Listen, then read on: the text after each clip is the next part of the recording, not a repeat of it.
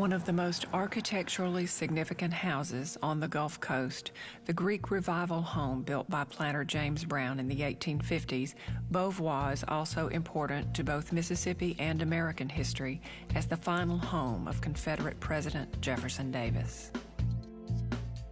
This house has two main characteristics to it currently. One is that it's the oldest historic structure on the Gulf Coast left after Katrina. But of course, in Mississippi, the predominance is it's Jefferson Davis's last home. He loved Beauvoir so much. He came to live here in the late 1870s, intending to write his memoirs, which he did, in the library cottage. And when Sarah Dorsey, the owner of Beauvoir, died rather young of cancer, he discovered that she had left him Beauvoir in her will. And so Beauvoir became his, and he loved it here. For Davis, the beachside home was a welcome refuge. A respected soldier and public servant for most of his career, Davis saw his reputation suffer greatly after the Confederacy was defeated. In most of the country, the victors go to the spoils, and in that case, Jefferson Davis is one word in the history book, and it's like he created everything that he's part of. They don't recognize he was a West Point graduate or a Secretary of War or a senator or a hero in the War of 1847 or was responsible for the Smithsonian or the Capitol Dome or things like that. He was never considered a fire eater. He was always a very moderate Southern leader, which is the reason he was elected president, of course, because he was moderate and not, let's go, invade the North immediately and kill everybody. He's not that kind of person at all. While it can be difficult to strip away misconceptions obscuring Davis's legacy in American history, Katrina's record storm surge literally did strip paint, wood, and mortar from the statesman's famous home. I did feel very unusual feelings of the time that, yes, it was there, but it was badly damaged. And when I recognized the major damage was the front porch was completely ripped off, and that we could put a front porch back, So I knew we could restore it, and that was our number one objective.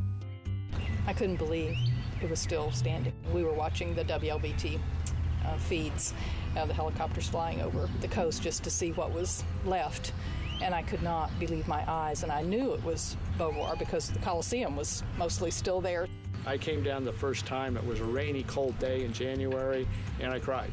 I drove up, and I didn't even want to look. I got out, I looked, and I just cried and got back in the car. But I knew that there was hope because I knew that this was so significant to the Gulf Coast and the Mississippi and to the Davis family that something unique would be able to come from it. The historic home had survived dozens of hurricanes through the years, but the damage from Katrina was unlike anything the other storms inflicted. The impact was sobering. Right after Katrina, it looked nothing like this. Primarily, the front porch was gone, the front steps were gone.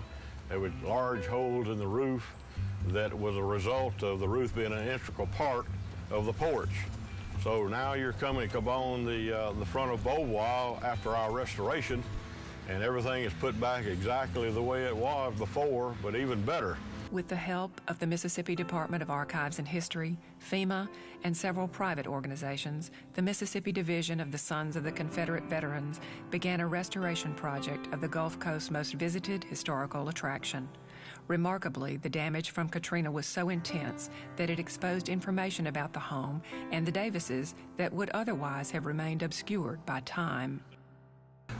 We think that Winnie Davis, Jefferson Davis's daughter, painted the fireplaces, and this is, again, another one of her artwork on this fireplace and the one in her room and in Margaret's room.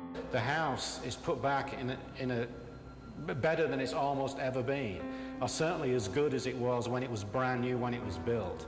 And it's hard for people to realize all the work that has gone on structurally in the house before even the decorative painters were even on, could come on the scene, because a lot of things had to be researched and stabilized and engineered and then physically all built back.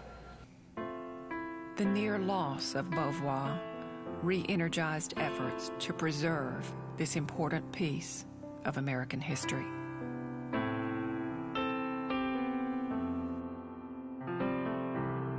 Well, you can choose what you want to believe about history, but what happened, happened. And I think the dark and the light all make the complete picture.